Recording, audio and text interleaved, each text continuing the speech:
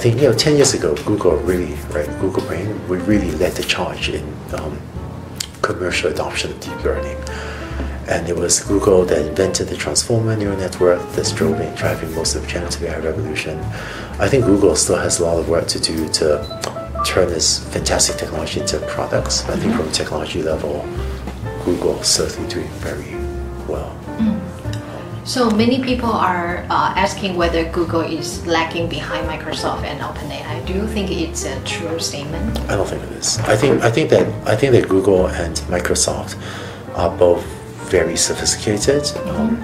Microsoft is counting a lot on OpenAI for a lot of the development.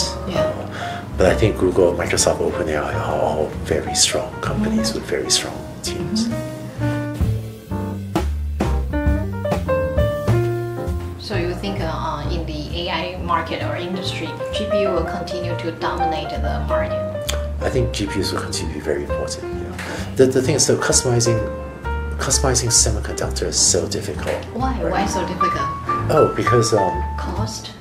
It's very high cost. I mean, well, to design a new semiconductor chip requires designing the chip and then manufacturing it and then packaging it, and it's very difficult to do this at small scale. So this is why even in the US? Oh, I think the US, I think it'd probably be even more expensive in the US than in Taiwan. But customizing software is easy, right? So imagine I want to write a custom piece of software. Oh, like the deep learning team is 8 engineers, and 8 engineers produces custom software that serves millions of people. If you want to build a cutting-edge custom chip, that needs a very large team in custom manufacturing. So that's a much more complex process.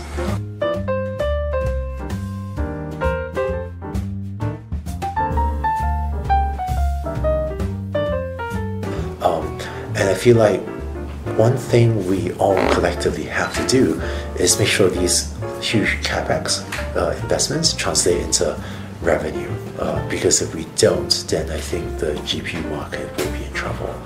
Right? So just a few days ago, Sequoia Capital published an article talking about the $200 billion gap that, given the scale of capex investments buying GPUs, now we better make sure that all this AI capabilities translates into real revenue, because that revenue needs to be generated to justify the cost of these GPUs. And just to mention one thing, I know that a lot of NVIDIA currently has fantastic hardware, the A100 and H100. I think it's not as widely known, but I think AMD's hardware is getting pretty good as well. I think that the hardware is actually very good, but it's a software. AMD's software